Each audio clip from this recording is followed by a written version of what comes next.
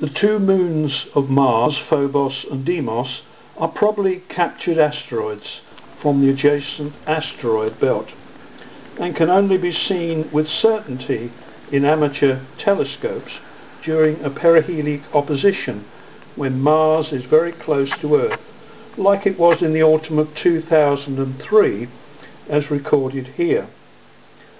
The Martian day is just slightly longer than the Earth's day in 24.5 hours, and observing with a telescope you can see the rotation of the planet through the markings on its surface over a period of half an hour or so.